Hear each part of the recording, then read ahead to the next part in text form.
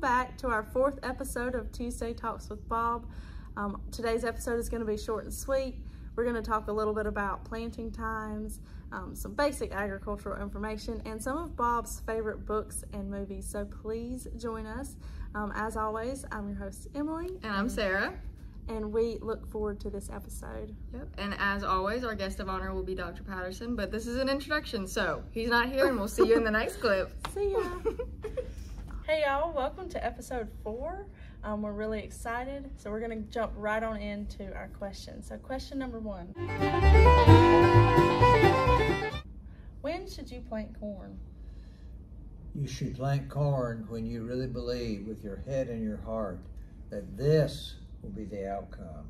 How in the world can we say to ourselves, if we plant it today and tomorrow, the outcome will be this and not something else? When I was your age, I was taught you put a thermometer in the soil. It can be a real simple one like this, or it can be a more complicated one like this. You want the sensitive part of the thermometer to be at seeding depth, let's say 2.5 inches down into the soil.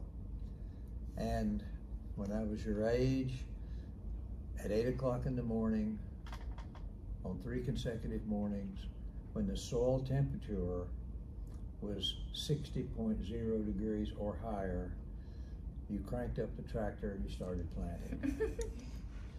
Today, according to Ron Heiniger and others who understand this very well, that temperature at seeding depth has been dropped down to 59, 58, 57, and Ron said, Bob, it's okay to say 55 if the outlook for weather is good. So I'm going to say, when do you plant corn? You plant corn when the temperature at seeding depth at 8 o'clock in the morning is at least 55 degrees Fahrenheit. And the reason for this is that corn seed is sound asleep until it starts to wake up. And it starts to wake up when moisture moves through the seed coat and increases the solubility of the seed coat or the pericarp to oxygen. And as you all well know, you've got to have water to convert the starch to sugar by hydrolysis, and you've got to have oxygen for aerobic respiration. So if the soil temperature is suitable and you have the good balance of large pores and small pores, macro and micro pores, so that some oxygen can move into the effective rooting zone, that will occur very soon, then you should start planting corn and keep planting until you get it all planted. And then you can start resting well and say, I did the first part right. And I'm optimistic that if all else goes right, then this will be the outcome. So you want to plant corn, and depending on where in North Carolina you are, either in late March and very early April, east of us, and west of us, depending on where you are west of us, let's say the first to the middle of April, generally speaking. Now you can plant it later and still get a good yield, and you can plant it earlier and get a good yield. But on average, if we look at a lot of years of data that I've seen with Ron Heiniger, it's true that you need to think in terms of planting corn just about the first, let's say the 3rd or the 4th week of March, early April, east of Raleigh, and early to mid-April, west of Raleigh. Don't plant it too late. You can plant it too late as well as too early. We're going to take our CS214 lab class to Central Crop Research Station next Thursday and plant corn, assuming weather permits. And I'm excited because I think the situation is perfect for planting corn this coming Thursday afternoon.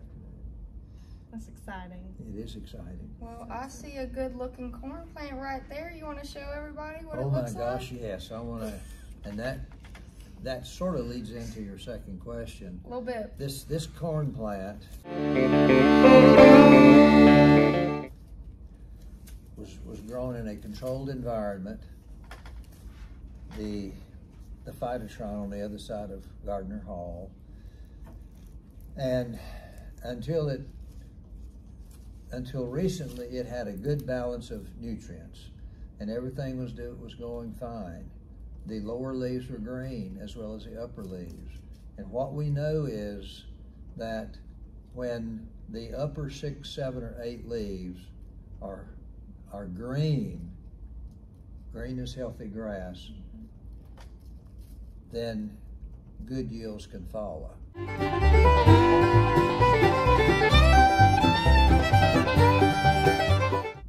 When you ask me the correct color of a tractor, Yes. the only answer I can give you is just deep green. It needs to be bright, deep green.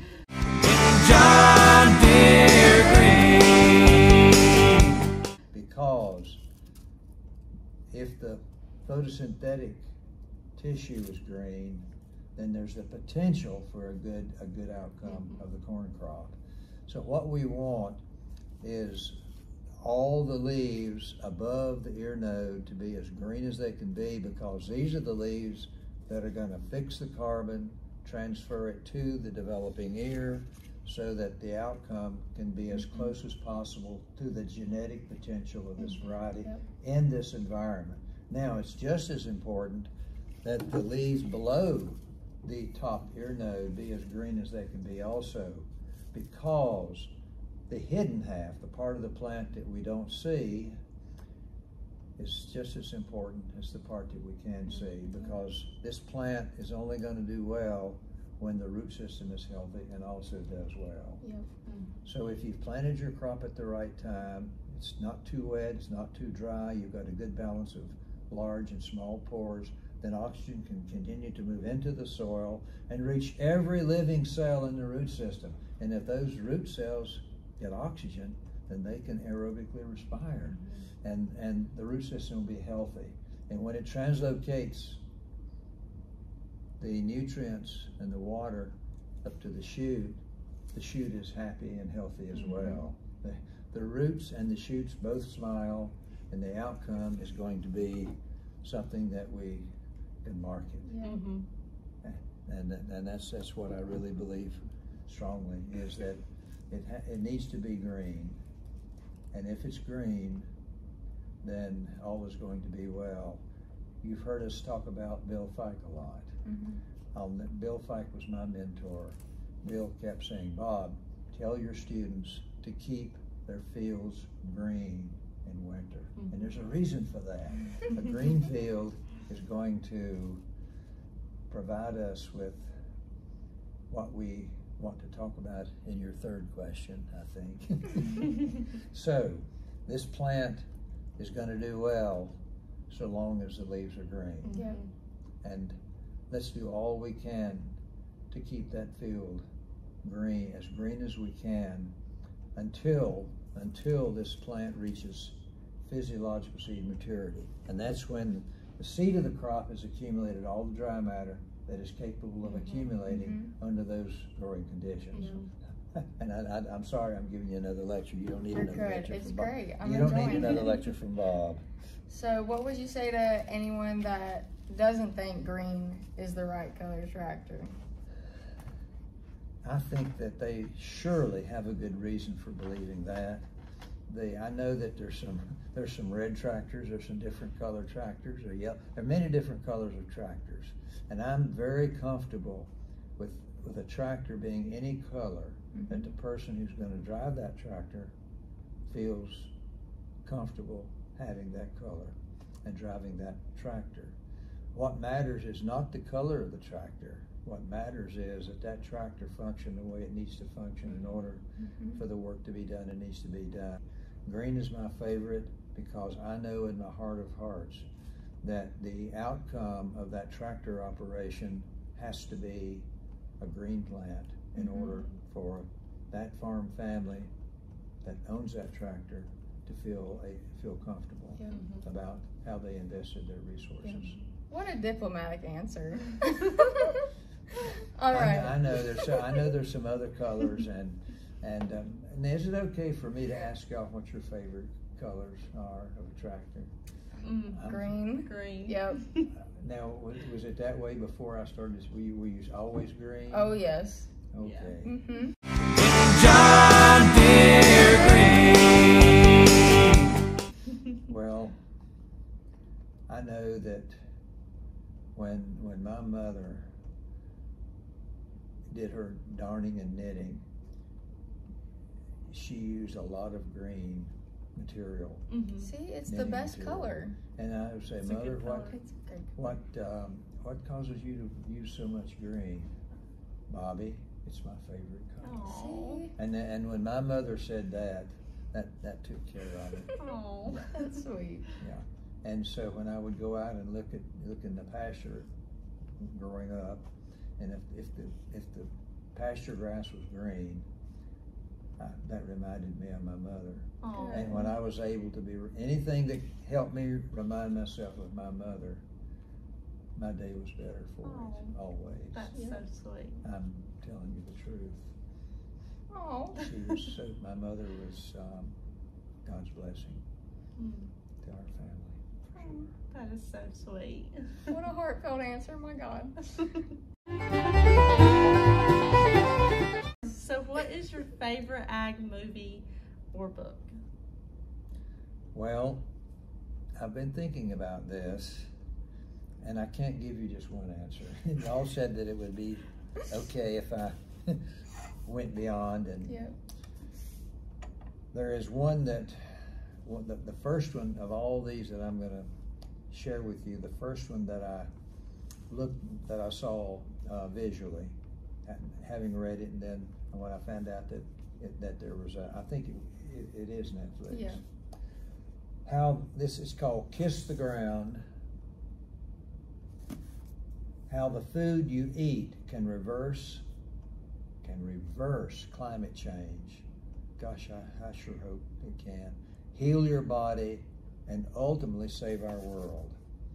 There are so many thoughts about this. I would like to say that through fascinating and accessible interviews with celebrity chefs, ranchers, farmers, and top scientists, this remarkable book will teach you how to become an agent in humanity's single most important and time-sensitive mission.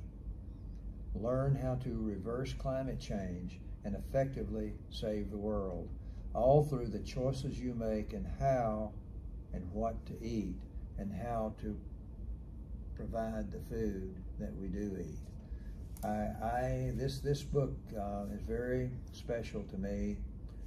On the back cover, save the soil, save the world. Oh, I like that quote. Save the soil, save the world. There's a book written by Timothy Wise. I have seen a portion of the video of this book. I've read the book, Eating Tomorrow, Agribusiness, Family Farmers, and the Battle for the Future of Food. It's a very, very special book. It's a wake-up call about the future of food. It's a tour de force on the global struggle for economic, social, and cultural rights, guided by a writer who takes us into corporate boardrooms and farmers' fields. The most important sound that a corn crop ever hears. If this corn crop is growing in the field, students, what is the most important sound it could ever hear? The footsteps of the farmer. If that corn plant hears the farmer's footsteps, that corn plant knows that that farmer cares for that plant, has gone out into the field to help to the best of his ability and her ability to make sure that that corn crop is healthy and happy.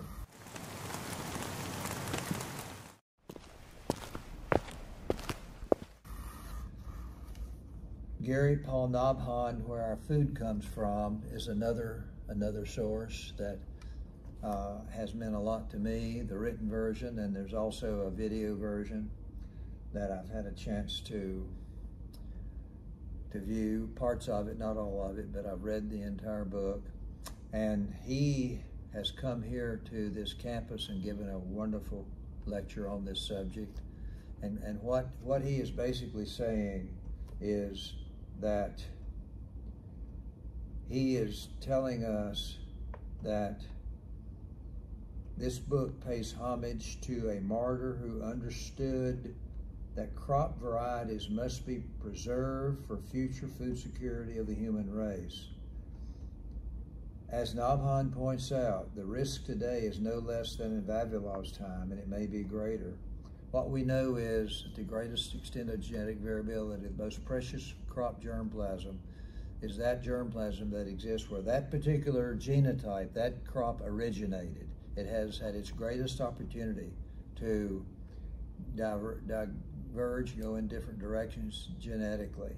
We have the greatest genetic variability at the center of origin of a crop, and that's why we must preserve it. Vavilov goes into a lot of this in his work, and where he had his place in what is today in Russia, and Nobhan speaks to that very well. So what I believe is if we read this book and if we view the video that's come from the book, then we will really appreciate knowing that we must preserve and protect the center of origin and also the center of diversity of our crops. There's a single center of origin, and there are multiple centers of diversity of each germplasm. And Vavilov went all over the world bringing material back, and he wanted to preserve it. And Nobhan goes into the way that he attempted to do that very well. And then the final book that I cannot resist mentioning, and there's a video version of parts of this book also, Fred Magdoff and Harold Van Ness. Fred and I were grad students together up at Cornell, and Fred and I are very good friends. He was a wonderful third baseman on our softball team, but we never were able to beat chemistry. We beat a lot of other teams, but we couldn't beat chemistry. It wasn't Fred's fault, it was Bob's fault that we didn't. Building Soils for Better Crops. This is the 4th edition. There are 3 earlier editions that were good. This 4th edition is incredible. Ecological Management for Healthy Soils. And when I look through this book, I'm reminded of what Herman Warsaw said, and I've mentioned this before. The world champion corn farmer up in Saybrook, Illinois, responding to my grad student Wayne Nixon's question. By the way, Wayne was a very special person in our agronomy club years ago, very involved. And if he knew how wonderful you folks have taken our agronomy club in so many splendid directions, Wayne would be very happy. I'm going to tell him about how wonderful our agronomy club is today. So Mr. Warsaw was answering Wayne's question. Mr. Warsaw, how did you do this? How did you grow such a healthy crop? Wayne, I try to do right by my soil, knowing that if I do, good yields will follow. And this book has a lot to do with how seriously we must take the matter of preserving and increasing to the extent possible soil health. There's some information on regenerative agriculture. Not only can we sustain the soil as it has been for our parents and grandparents' generation, but can we restore it? Can we go back to an earlier time? So not only can we sustain, but can we regenerate the earlier condition? Rarely does a book combine genuine scientific insights with practical advice like this book. It focuses on using ecological principles to improve soil health, while also, this is important, students, while also touching on the broader social concerns with healthy food and environmental sustainability. farming profitably in a time of climate change and concerns about fossil fuels, water resources, and nutrients requires a holistic students, a holistic understanding and practical answers for translating science into action. Easily accessible, well prepared, this book is a must read for beginners and experienced professionals alike. And since there is a video version available of some of it, I encourage you to try your best to find it, or you're welcome to use. I've got several copies of this book in my office. I would love to share it with you. So where we are in these wonderful questions is, how can we respect our soil and our land around the soil and the crop growing in the soil so that the outcome is what we want it to be rather than what it would be if we weren't paying careful attention to all that we know to be true.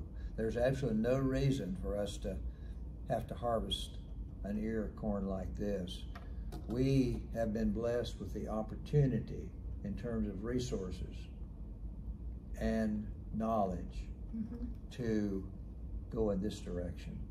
And we need to be thankful that we have choices. Yes, sir, you've got so many choices. The challenge is to find out which of all these choices that are available to us are the right ones.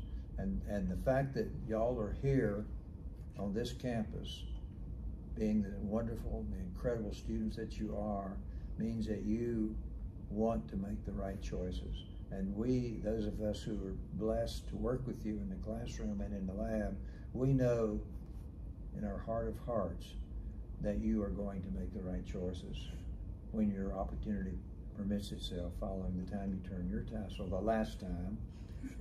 And you're going to make the right choices because you want to. We're so proud of you. Oh, and you, thank Dr. you Patterson. for all that you're doing for our university community. It goes way beyond Williams Hall. Thank you. Thank you. Seriously, thank you. Well, I think that was a nice, short and sweet Yes, episode. exactly. Well, I hope it's not too long. I know, No, it's I know I perfect. ramble. I go off in too many directions. It was perfect. But I will say that there is an opportunity for all of you and your families to eat tomorrow because your family wants you to eat tomorrow today. Well, that was really good. I love it. Thank you so much. Thank you for the You're welcome. opportunity.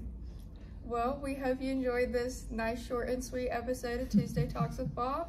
We'll see you next episode. Yep. Bye, Thanks. guys. Bye.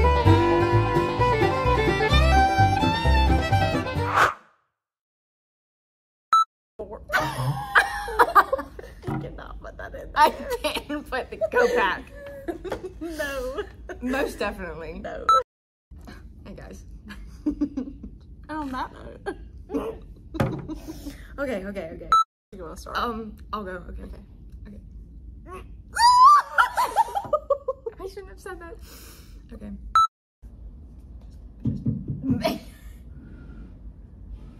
Not the ASMR. I want to talk about green. Y'all want Oh know, my heavens. Y'all want to know. Y'all want to know. Oh, another one. Bites the dust.